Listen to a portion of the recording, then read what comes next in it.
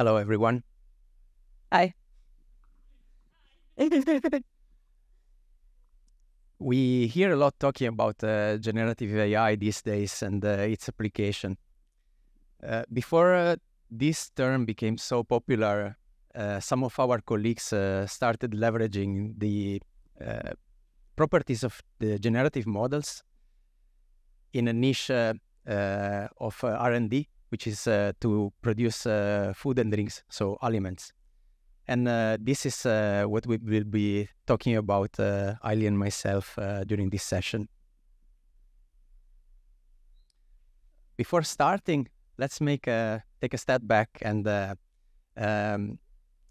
talk about an overview of generative models, thinking about the historical perspective, the technical perspective, and more broadly in where they are applied.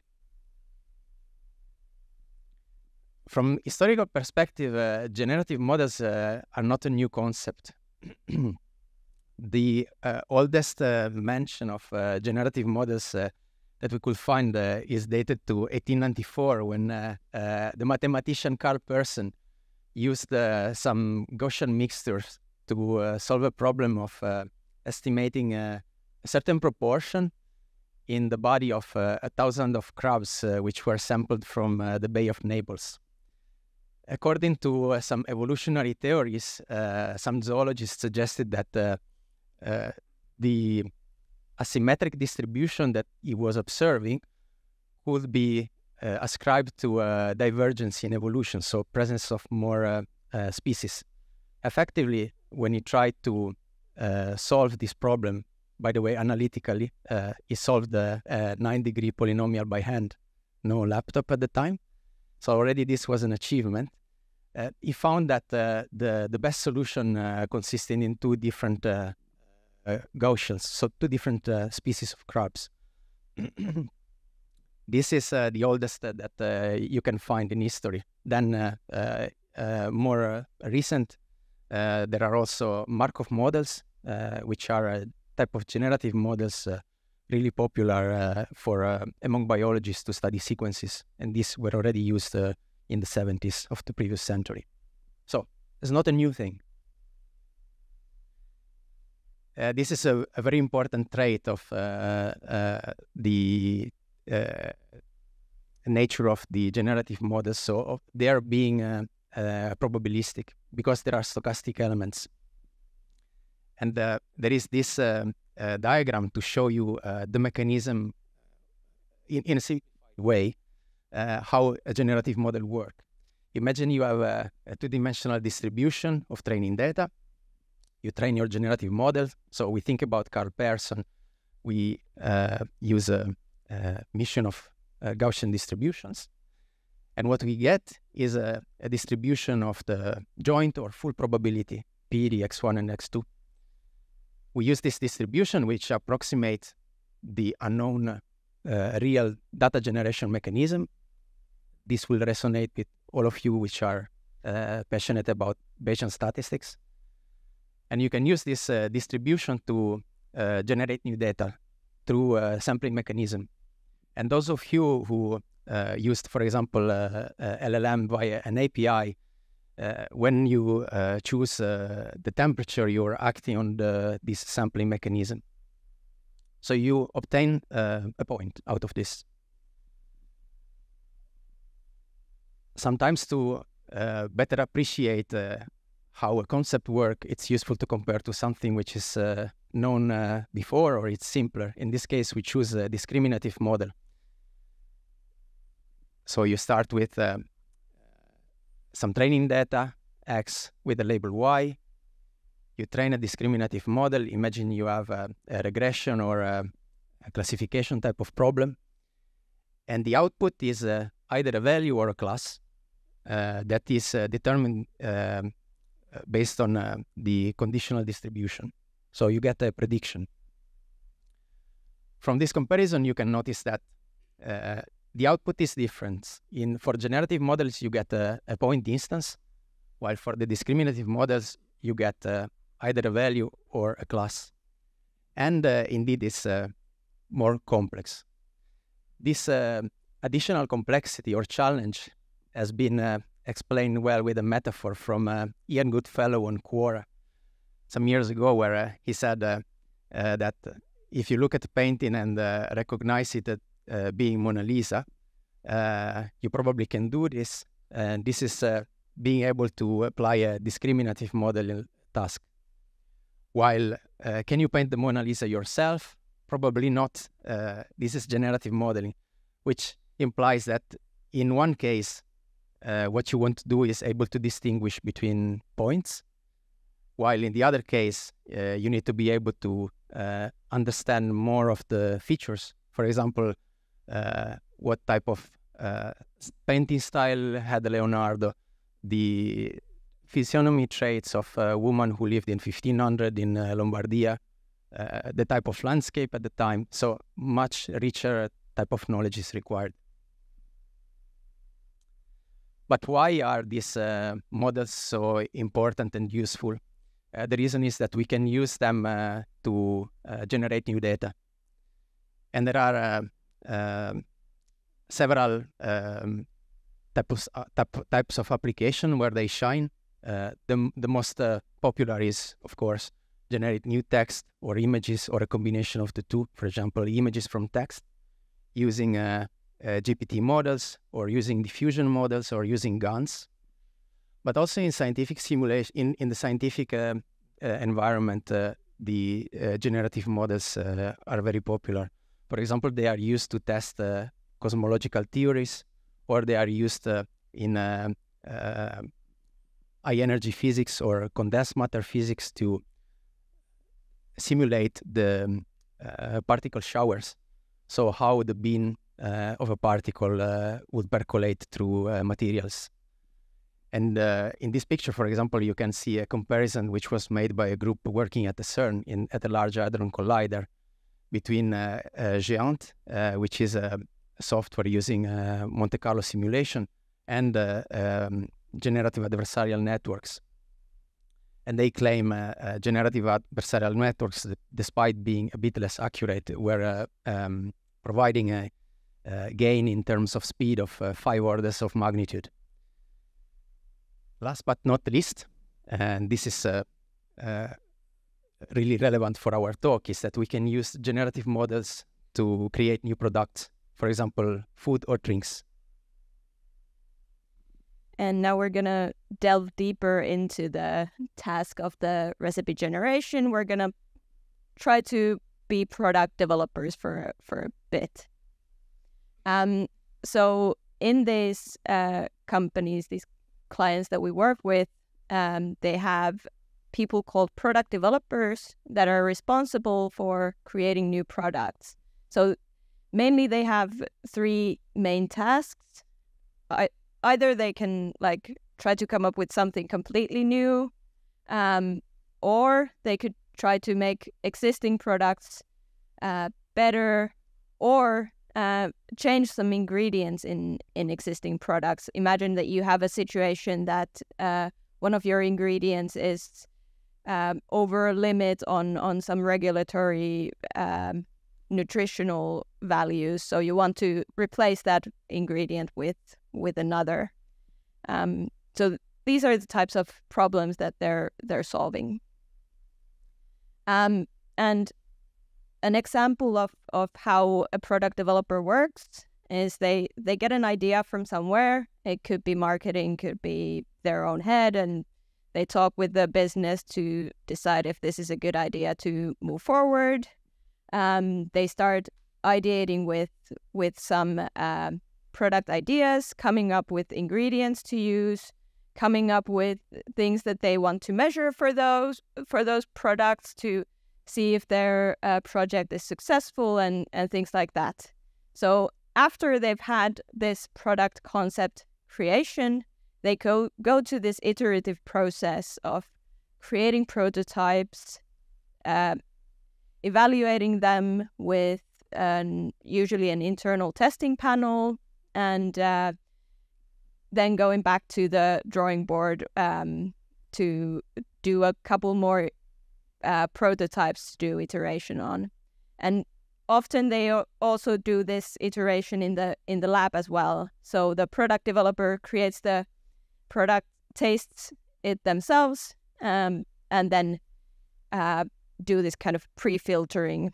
And often there's also a third party involved called Flavor House. So imagine that you want to use a strawberry flavor. You're going to ask a Flavor House to produce that. So that adds a little bit of complexity and a little bit of unknowns to the system. And finally, after some internal testing, there is a consumer panel where they make sure that these products are liked also by the consumers, not just their internal people. And of course, the iteration can then go back to the product developer. But hopefully, if all goes well in this process, finally you have a product. In this case, a drink. And one example is the mango mocktail that you probably already tried. This is a demo that we did, so it's not like fully scientific enough for the food companies, but a good illustrative example. So we've chosen 4 ingredients: mango syrup, sparkling water, apple juice, and lime juice. We set some limits for those, limits that we thought were good. We probably want some more apple juice and sparkling water than lime juice and mango syrup. The mango syrup is quite sweet, so we don't want it to be too sweet, so the limits are slightly lower there. You can also set constraints. I don't think that our demo actually has this constraint, but just as an example, you could have a constraint that in total you want less than 5 grams of sugar in the recipe. And you can imagine if you're a food company, you might want to, or you might have to comply with some legal constraints that your product can't have this many additives or something like that. And then finally, what we also need to set is the attributes that we're going to evaluate. So what are the things that when tasting are we actually evaluating? And in this case, and often where our main objective is to optimize overall liking, so make the best tasting product.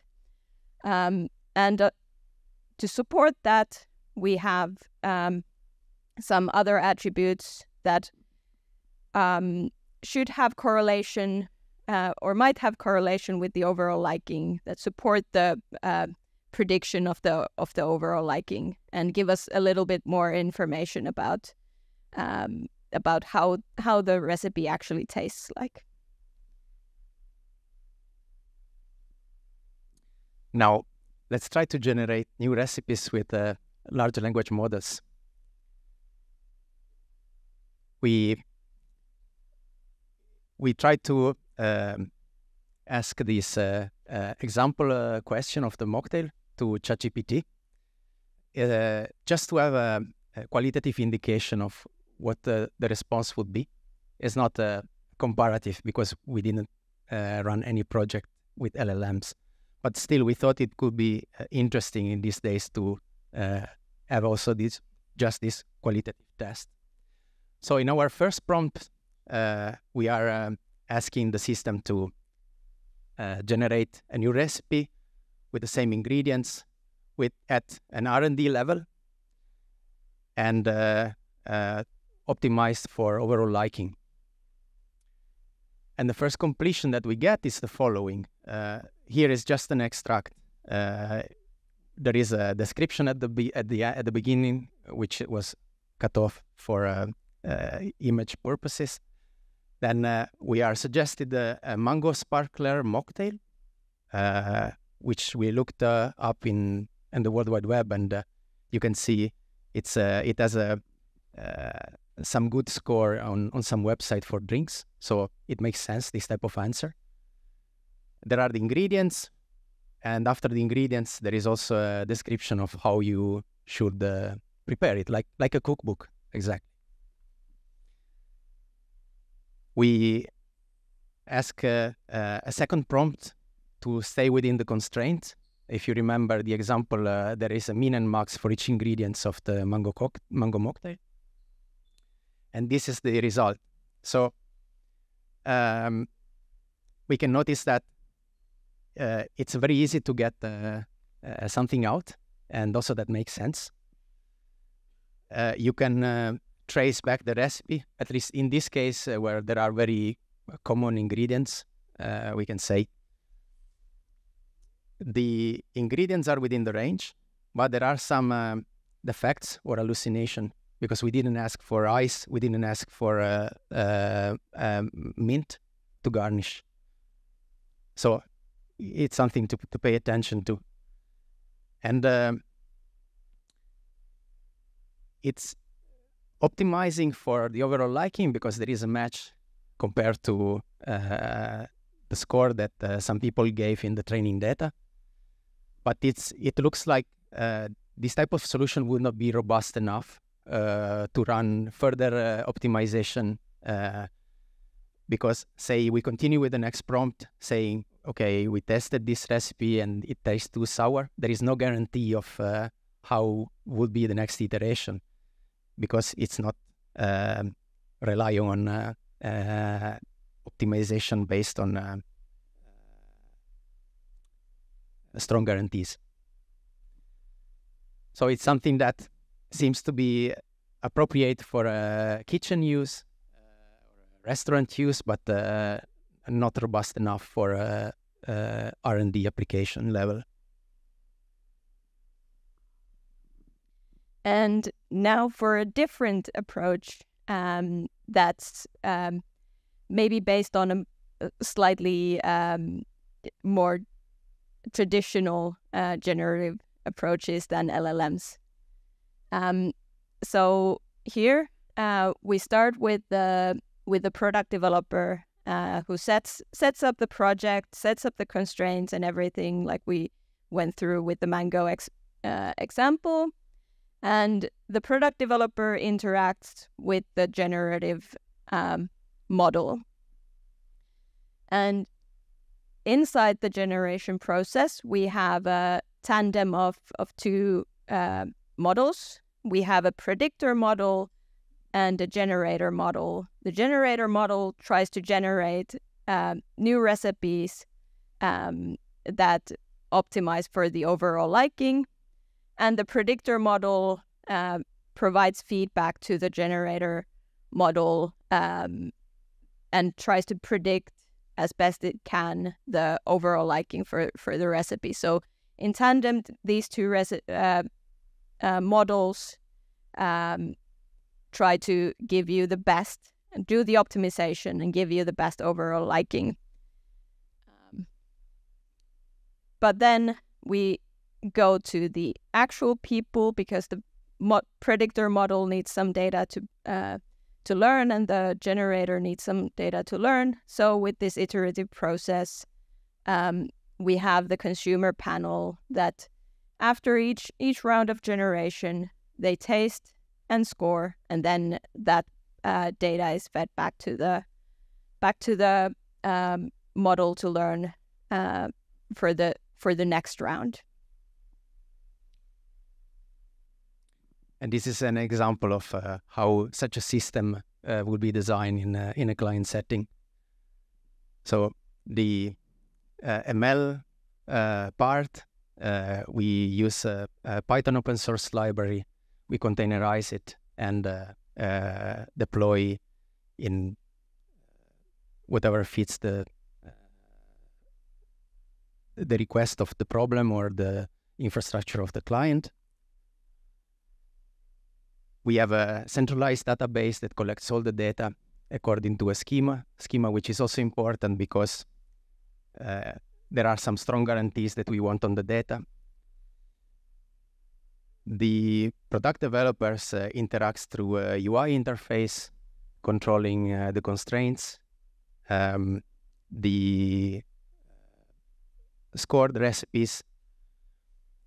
And the same UI is also used to take a look at the recipes, like you saw in the demo. Prepare the new batch of drinks or food. Consumer panel, depending on the client, there might be a proprietary system or not, but it's something that resembles, say, a spreadsheet. The spreadsheet represents the payload, which is sent to a message system. So it's an event-driven architecture. And then as soon as all the data, all the scores from the last iteration are collected, the ML service can start to generate a new batch of recipe and so on.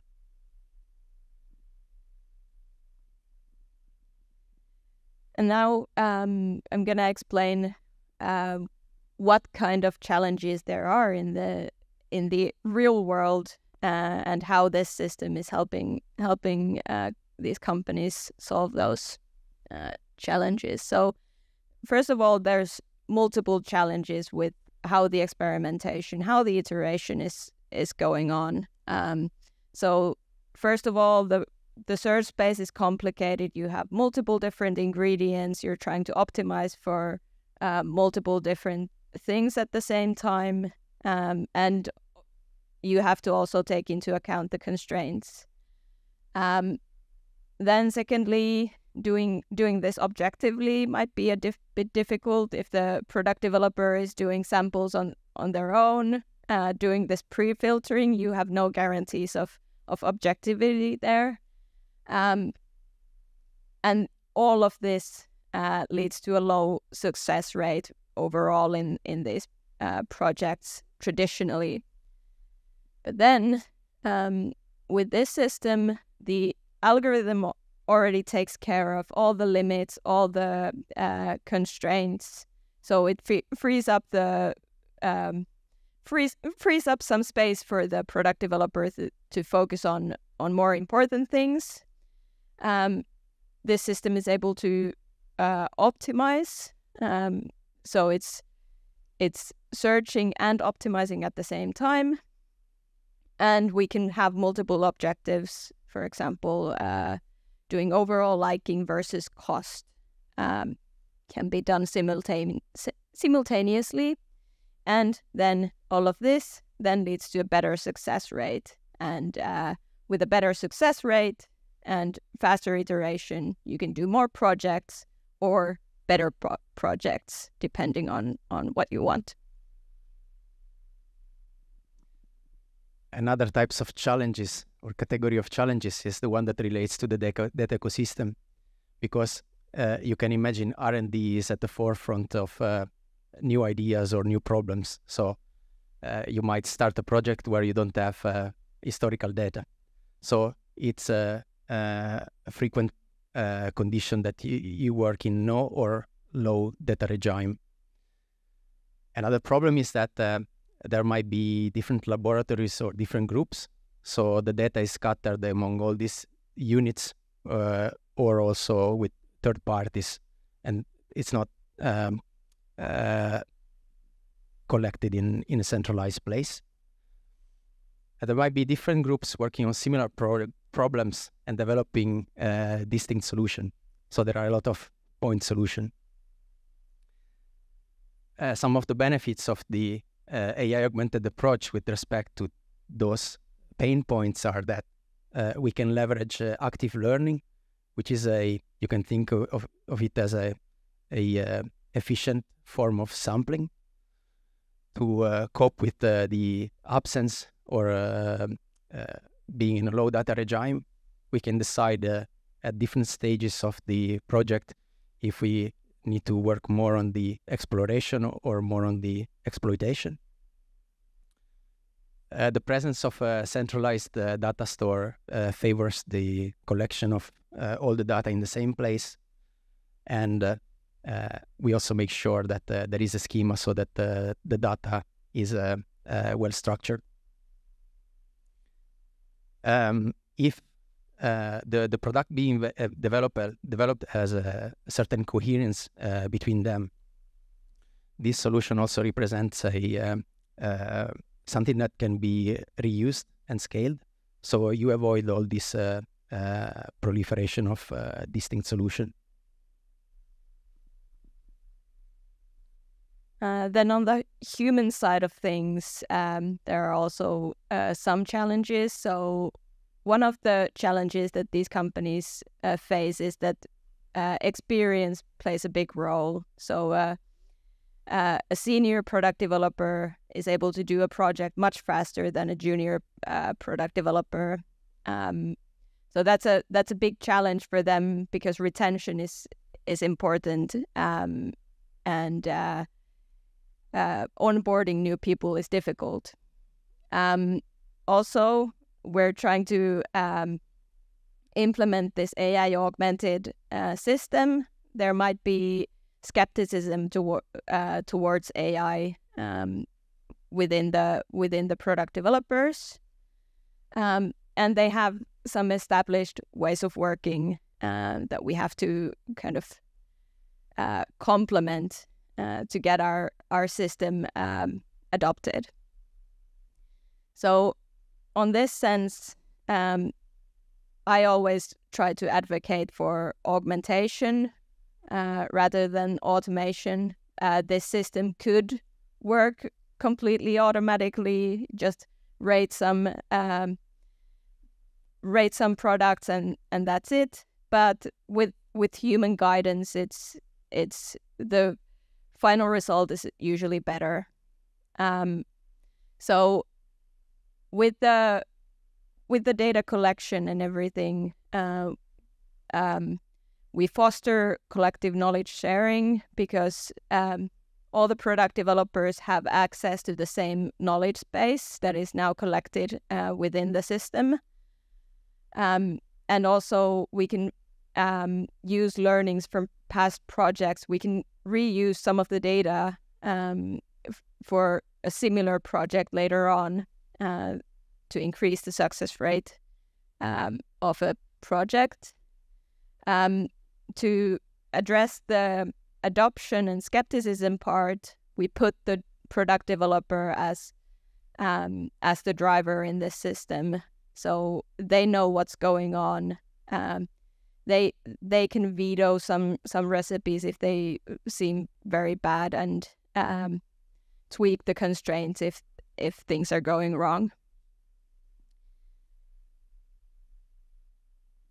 Over the years, we worked with several companies on different types of projects in the CPG domain to develop new snacks, new whiskeys, prototype new beverages. And as you can see from this feedback, it has been a positive experience overall, because the method has proven to be effective. It has shown to be repeatable, so it was not something that happened just with one client. And there are tangible benefits. Something we didn't talk about on the slide is that, for example, the fact that there is efficient sampling allows to save a lot of money in terms of not only time of people, but also raw materials, which are not wasted because you get faster to a viable solution. So it is promising and successful approach. So there is one missing slide, but I will tell it by word. So far we discussed about recipe generation, and which is tested by a panel of humans to assess sensory attributes to improve the recipe. But let's try to make an abstraction. So let's generalize from recipe to a more generic term, which is formulation. And instead of sensory attributes, let's think about functional properties. These might be mechanical properties or chemical properties or physical properties. So it becomes evident that this approach is a good candidate also to solve the problems in other types of R&D labs, as perfumes, development of chemicals, development of cosmetics or research of new materials. And we think that this AI-augmented approach can boost the creativity for a lot of other future R&D labs. Thanks. Good.